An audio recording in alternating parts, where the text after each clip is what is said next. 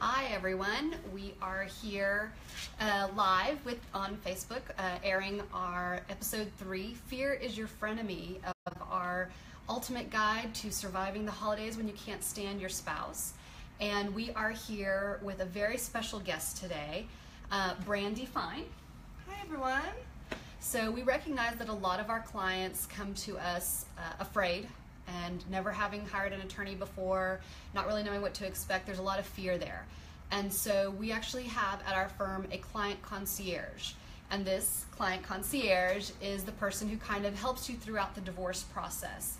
And so Brandy is the perfect person for this because she is not only emotionally intelligent and intuitive, but she can also speak from experience herself. So we thought it would be a really great idea if we kind of interviewed her today and had her open up about her own experiences with divorce and talk to you guys about that to kind of help you understand or help you know that we really understand where you're coming from and that this is going to be a great go-to resource for you when you are afraid and needing support within the team. So, Brandy, can you tell us a little bit about maybe your role here and then tell us a little bit about your personal experience? So my role here, as she said, is the client concierge. So a lot of times people are going to speak to me when they call our office. And it's pretty common that people don't really know what to say at first. They've never called an attorney's office. They're facing a serious matter and they don't know where to begin. So a lot of times I start asking questions. What is your name? How can we help you? What is your matter about? Things like that. And then we kind of go through different, other questions. Where are you located? And, how do you think that, we could help you with this matter and kind of guide you through. So a lot of times, you'll come in, you'll meet with me. I can guide you and go through the consultation with you if you needed. I do a lot of emails and calls, so a lot of our clients are constantly talking to me, and whether they like it or not. They like it, most of them like it. They like it mostly. So that's kind of what my role is here, among some other things. So. Yeah, she's much easier to get a hold of than sometimes the attorneys are. And I know everybody wants to talk to their attorney, but this is kind of a great way to get a different aspect, a different perspective on your case. Much easier to get a hold of. So when you need something more responsive than what an attorney can give you, this is a great resource. Additionally, I'm not an attorney. Yes, she's not an attorney. I'm not an attorney. I'm more familiar now with the law process than I was before, but I'm not an attorney. So a lot of times I'll be sitting in with meetings and, maybe I don't understand the legalese or it's something that's a little bit above my grasp. So I'm a great way to kind of help us both, find out what that means or, what is discovery. And so that kind of allows me to help our clients. If they don't know the process, I can explain it in a little bit more simplified terms and not so much the legal terminology. So that is helpful too.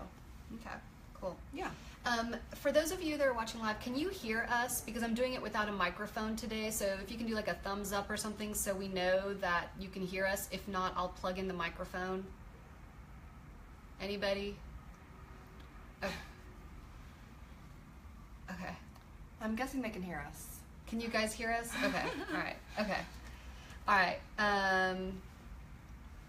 Yes. Okay. All right. Great. Okay.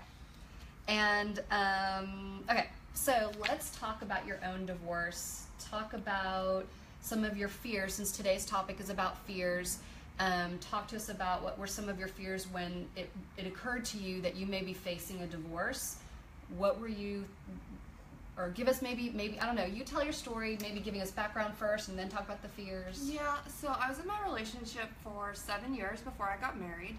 I wanted to make sure, and I felt like after 7 years I was pretty sure, and so we got married. We had our wedding at our house, and it was great, and divorce never occurred to me, because, I had waited 7 years. I thought I was sure, and so we kind of started having some trouble about a year into our marriage, and we started going to counseling.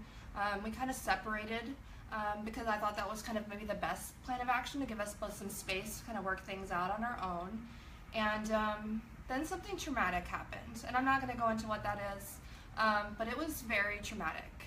And I was in shock I was angry. I was confused. I didn't know what to do. And, you know, in that first day, I would say, I was a mess. I had no idea I was literally in shock, and I didn't know what to do. And so I called one of my friends, and I said, you know, XYZ happened, and I need somewhere to go. Like, I can't be alone. I'm afraid. I'm angry. I'm confused. Please help me. And that was one of the hardest things for me to do, is to reach out to someone, because I was afraid of what they were going to think about me or my relationship or any of that stuff. So that was kind of the situation that happened. And the trauma was so bad that I knew I was going to get divorced, right? This is so bad. I'm divorcing this person and moving on with my life, right? And so that's funny, because then a couple months later, I decided I wasn't getting divorced, maybe. Like, maybe I'd try and work it out, right? Like, I love this person. I spent so much time with them. I married them. I can't give up, right? Even though this horrible thing happened to me, I still wanted to try. And I'm so glad that I didn't. So we went to dinner, and just sitting across from him at dinner, I said, you know what? This was a horrible mistake. I don't know what I was thinking. Never mind. Let's get divorced. Right? So that's kind of what led me to my divorce. Some of the fears when I was facing the divorce process was, how are we going to do that? My story is a little different. You know, we'd only been married a year. We didn't have any children or any assets together at that point, so it was kind of simple. But still, I didn't know what to expect. I had been investing in our home. You know, I had all these questions about what I was going to do. How was I going to mentally get through it? I mean, I was a mess. Just to be honest, I mean, I think that's understandable. I think, yeah, going through what you had to go through, and even just thinking about the divorce. I mean, marriage, you enter into a marriage with this idea that you're going to spend the rest of your lives together. There's this dream that you sort of create, this fairy tale, and then it turns out to not be that way. And so it's scary, because your plan is not the plan anymore, and now you have to think of a different plan.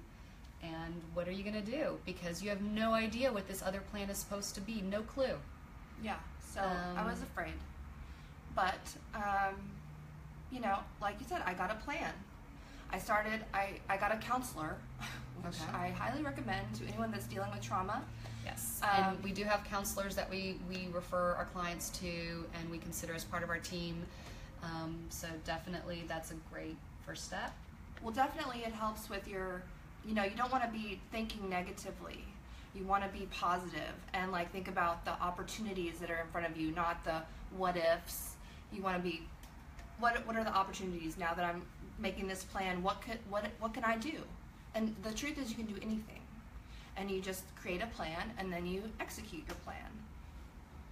And what are some of the, you know, I think you and I, when we had spoken, you talked about overcoming your fears. Yes. What are some tips or advice that you have for helping people in your situation to overcome fear? So I think one of the things was my fear was the unknown. And I think when you're facing anything unknown, the best way to deal with that is to educate yourself. I mean, you know, go online, research it. When you're facing a divorce, go online, look at attorneys. I didn't know how we were going to handle the legal process, so I kind of was looking at that, and, you know, what does it mean for, you know, what do some of these divorce terms mean, which, you know, we talk about in our firm a lot. You know, what am I going to do? I got used to a lifestyle, and where was I going to live now, you know, and, well, all of that. Yeah, yeah. You know, those fears were overwhelming. What about, so you had fears about the marriage itself and sort of that immediate future, but what about fears about post-divorce life? What were some of those? So, you know, financially, I had been part of a couple, so we had kind of our financial things. Because you guys had been together for 8 years at that point, right? Right. So you had, so now to be independent, financially independent again. Yes. How was I, you know, we had a dog. You know, there was some contention there about who's going to get the dog. Of course, I took her. But, just, you know, not to mention I got laid off from my job around the same time. Mm-hmm. So that was a fear too. Like, okay, now not only am I getting divorced, but I got laid off from my job, and where am I going to live? What am I going to do? All these things, and so I just started kind of working toward how to fix those things, like how, educate myself. What are my options? What is a good part of town that I want to live in? What can I afford? I had to recreate a budget for myself. I had to, do all these things. So, the fears financially, emotionally, but I was kind of dealing with that. So tell me, I don't know if you want to share it's just between ladies, right? So between girlfriends. And so did you have any sort of fears about being single for the rest of your life or anything like that? I know sometimes we hear that. And did you have any of those fears? I definitely felt like I was never going to trust anyone again. Like, I thought, oh, I'm messed up now. I'm damaged goods. How am I ever going to trust anyone again? I mean, I didn't go into the details, but I was really terrified that I would never trust anyone. But I was lonely. So I started going out with friends. Like, I started to try to find ways to get out of the house, because for a while I was at home with my dog, and thankfully my dog got me outside walking, and so I wasn't just living in my sweatpants every day. I had to go outside.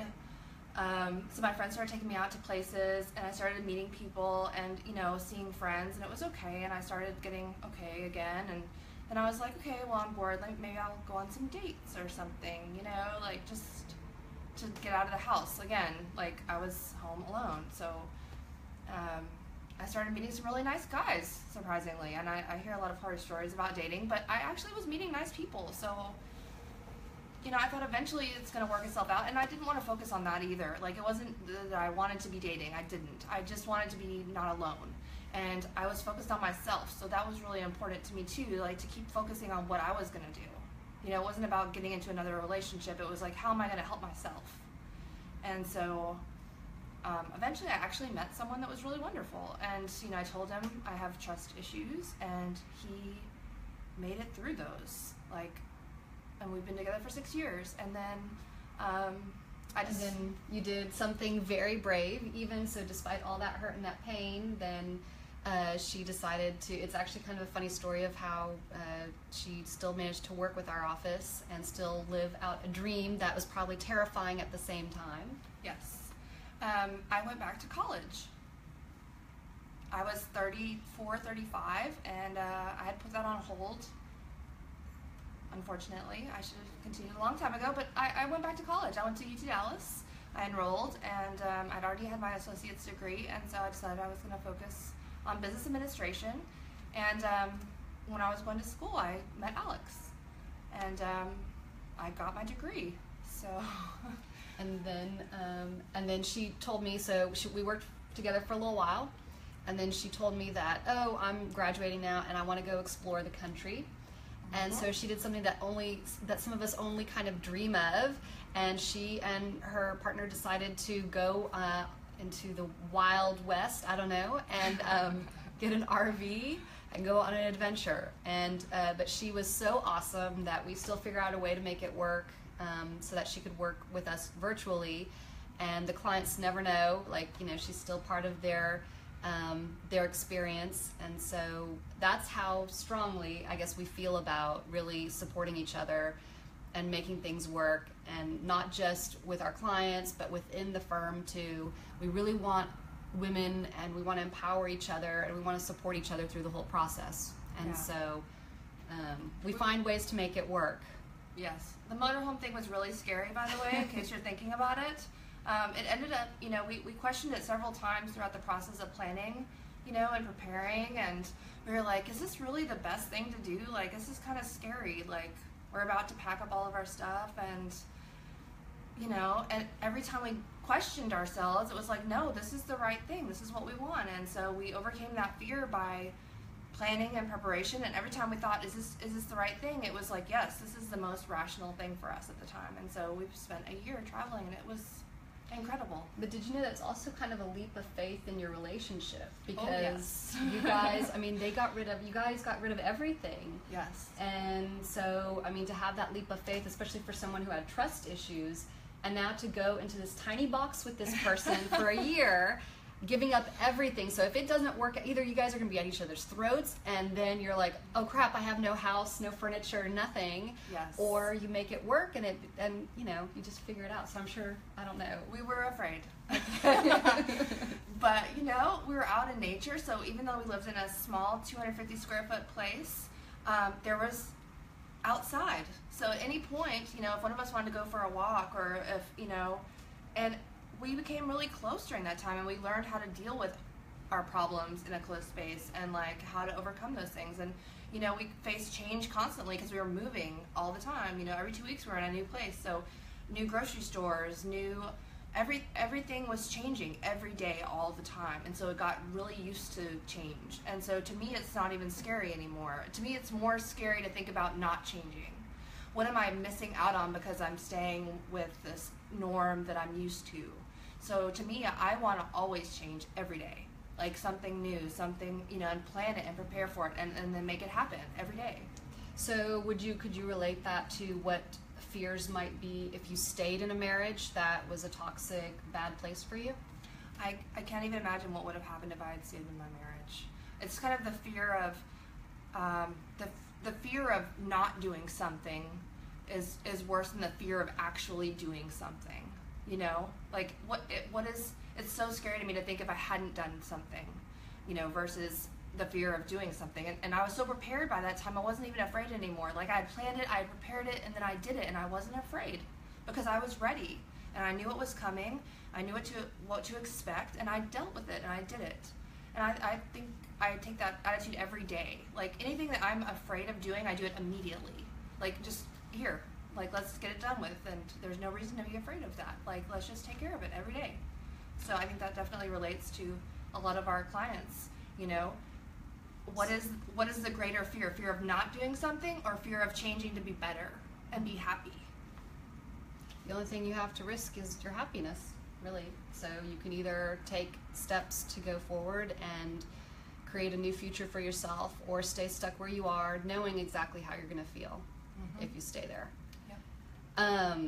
So I guess to kind of summarize it, the things that I've kind of learned listening from Brandy, and your lessons may be different, but kind of to summarize the takeaways that I'm hearing here are the fear of staying has to be less, or the fear of change and looking forward to a new future has to be greater than the fear of staying.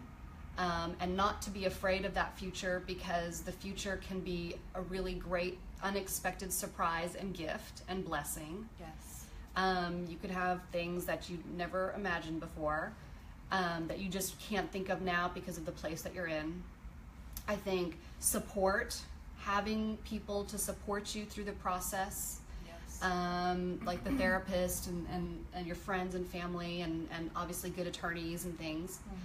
And then plan and prepare. I heard you say that several times, was having a plan, being prepared, and certainly our firm is huge about that. We're definitely big into planning and preparing. You don't have to file for divorce right away. You can think about it, you can create a plan of action, and you can kind of structure how your divorce will go. You just have to have the right team to help you make that happen. Yes. So do you have any other sort of last words of wisdom or anything for... No, I think you covered that. Okay. Great. All right, cool. Yeah. We have lots of resources on our website. It's a growing database of these videos. We're working on different tools and resources that we're going to be adding to the website and making it even better, because educating yourself is so important. We want to be a go-to resource for everyone.